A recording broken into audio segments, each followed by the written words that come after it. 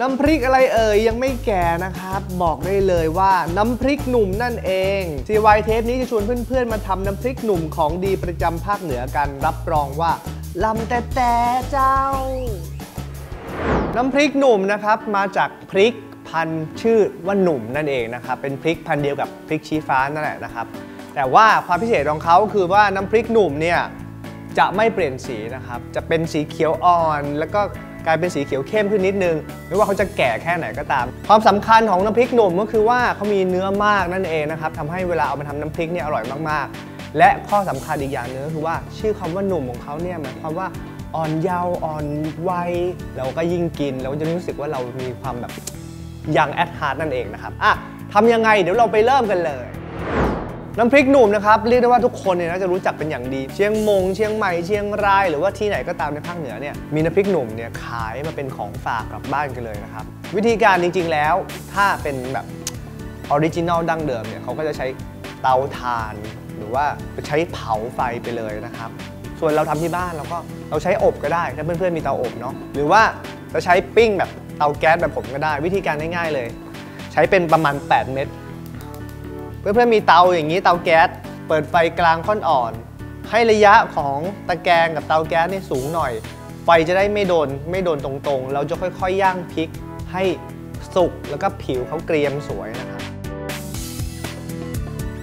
ส่วนผสมถัดมาคือหอมแดงนะครับใช้หัวใหญ่ๆประมาณ 3-4 หัวหอมแดงเนี่ยเราก็เอาความสะดวกเราก็เสียบไม้หน่อยก็ได้เราก็ปิ้งไปเลยสังเกตว่าปิ้งทั้งเปลือกเพราะว่าเวลาเขาสุกเนี่ยเราจะลอกเปลือกที่ไหม้ออกนะครับแล้วก็ใช้เฉพาะเนื้อนุ่มๆที่สุกอยู่ข้างในมาทำน้ำพริกกันกระเทียมไทยก็เป็นอีกส่วนผสมที่3ที่ขาดไม่ได้เลยเราจะใช้กระเทียมไทยประมาณแบบ30 เม็ดนี่นะครับกระเทียมไทยเม็ดเล็กแบบนี้แต่หอมมากๆเวลาเราเอามาปิ้งนะรับรองเด็ดเริ่มหอมละ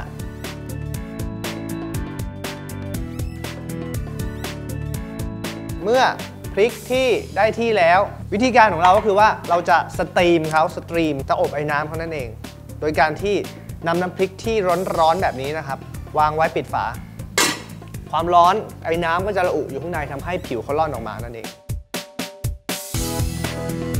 ส่วนผสมที่สำคัญสิ่งที่4นะครับพอดีเมื่อกี้เตาย่างเราเต็มปลาร้าสับนั่นเองเพื่อนๆอยากใส่หรือไม่ใส่ก็ได้แต่ปลาร้าสับเนี่ยมันเพิ่มความแบบโลคอล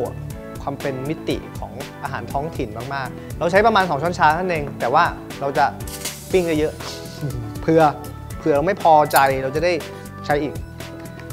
เราจะห่อใบตองแบบนี้คล้ายๆปิ้งกะปิเลยนะครับแล้วเราก็จะปิ้งเขาวางเข้าไปปิ้งอย่างนี้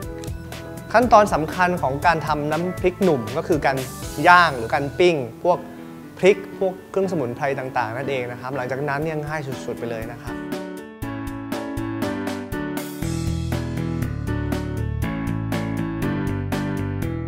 ตอนนี้นะครับปล่อยให้ตัวปลาร้าสับของเราย่างไฟอ่อนๆไปนะครับพริกหนุ่มของเราเป็นไอขึ้นมาแบบนี้นะครับความร้อนเขาระอุเป็นสตรีมแล้วเราจะมาลอกเปลือกออกกันเลย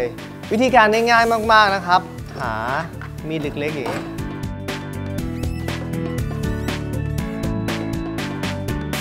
เพื่อหลายๆคนอาจจะถามว่าเฮ้ยถ้าเราหาพริกหนุ่มไม่ได้เนี่ยเราใช้พริกอื่นได้ไหมเช่นพวกพริกชี้ฟ้าลักษณะพันธุ์กันก็จริงนะครับแต่มีความแตกต่างก็คือว่าเวลาเอาพริกชี้ฟ้ามาเผาเนี่ยมันจะไม่ร่อนเท่ากับพริกหนุ่มแบบนี้นะครับเพราะฉะนั้นเนี่ยอยากกินพริกหนุ่มก็ใช้พริกหนุ่มสิครับฝรั่งเนี่ยเวลาเขากินมะเขือเทศหรือว่ากินพริกหยวกหรือว่าพริกหวานส่วนใหญ่แล้วนะครับฝรั่งเขาจะทำการลอกเปลือกพริกออกเสมอนะครับเพราะว่าพริกเนี่ยจะมี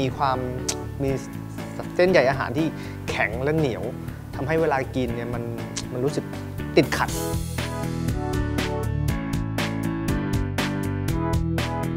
หอมเผาเราสั่งเ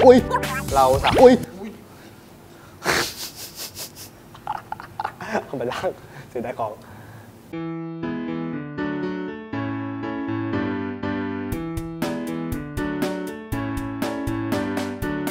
ตอนนี้นะครับ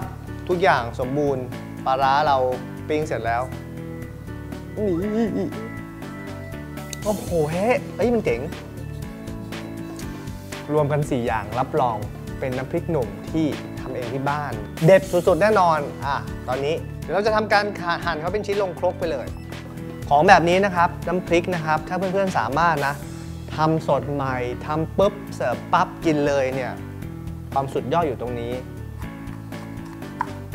ไป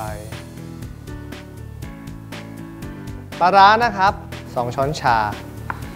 ปรุงรสด้วยเกลือนะครับใช้เกลือประมาณครึ่งช้อนชาเพื่อนๆใส่ไปได้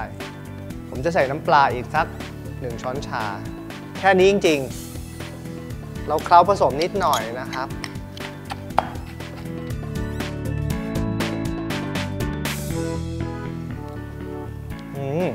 อร่อยเผ็ดแล้วก็มีความแบบหอมของเครื่องพวกหอมแดงกระเทียมเรียบร้อยเลยนะครับแถมปลาร้าเนี่ยให้รสชาติไปปลายสุดท้ายน้ำพริกหนุ่มเขาจะไม่กินแบบโดดๆกินคนเดียวนะครับเพราะฉะนั้นเนี่ยเวลาไปภาคเหนือเนี่ยก็จะมีแบบเป็นขันโตกเป็นเครื่องแหนมต่างๆมากมายไม่ว่าจะเป็นแคบหมูหรือว่าไส้อั่วผักลวกต่างๆผักสดต่างๆมันก็จะเอามาแหนมกับน้ำพริกหนุ่มเรียกว่าอร่อยมากที่สำคัญนะถ้ามีข้าวเหนียวมาด้วยนะครับรับรองอร่อยมากอร่อยจริงๆนี่มันอร่อยที่แคบหมูหรืออร่อยพี่หนุ่มไม่แน่ใจตอนนี้นะครับน้ำพริกหนุ่มเราเสร็จสดใหม่มากเราชิมแล้วรสชาติกลมกล่อมแน่นอนเดี๋ยวเรามาจัดเสิร์ฟสวยๆกันเลยไป